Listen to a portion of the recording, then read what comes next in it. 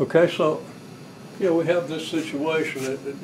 I didn't write this very clearly, but you have your x of ti star, y of ti star, looking at your typical increment of your partition. So you want a delta s. Here's your delta s.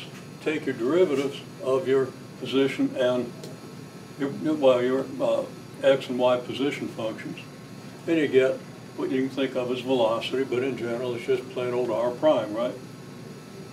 It's x prime of ti star I plus y prime of ti star j.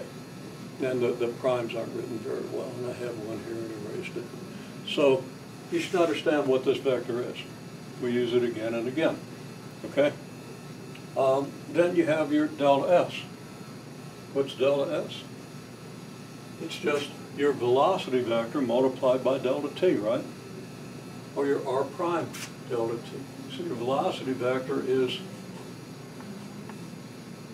v of ti star, and I didn't write that v of ti star or r prime of ti star, but implicitly that's what they have to be, because on this increment everything is evaluated at ti star.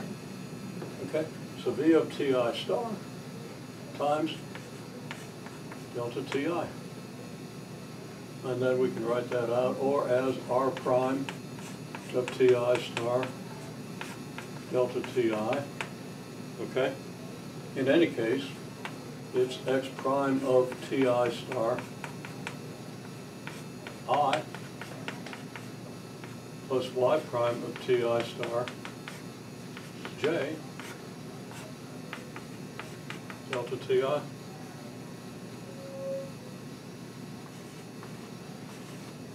So the integral of f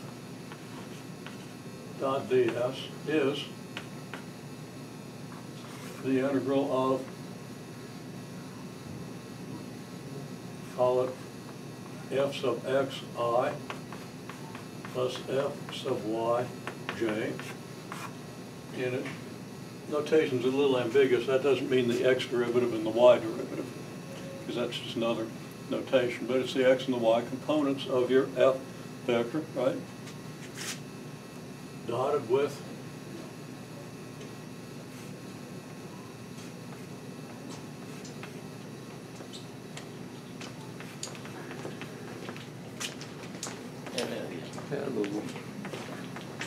Grading vectors. and it becomes this, right?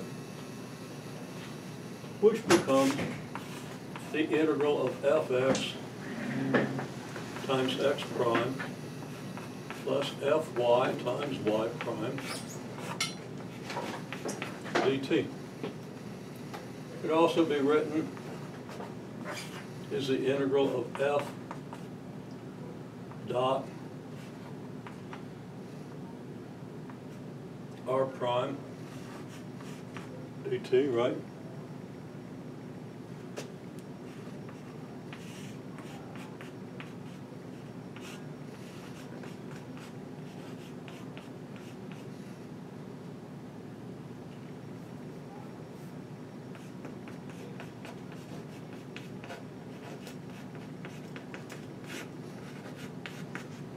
And in any number of other notations.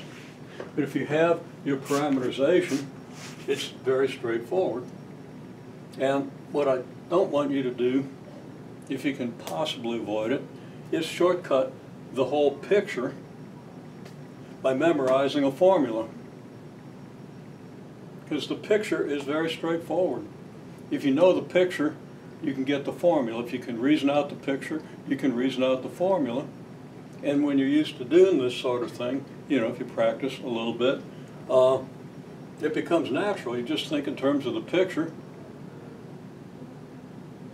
and you derive the thing. And if you happen to have also memorized the formula, okay. If you memorize the formula and don't understand the picture, you're in very shaky ground. So most people will bypass it. They'll memorize one formula or another and apply it, and then when they get to the question of what's the normal component of this thing, they got to memorize another formula. Stay instead of work from this original picture. Okay? And then if you generalize it into higher dimensions or do whatever, you got to memorize new formulas. One picture suffices to explain it all. So if you can understand the picture and how you move from the picture to here, you're way ahead. If you can't, memorize the formula and hope you get it right.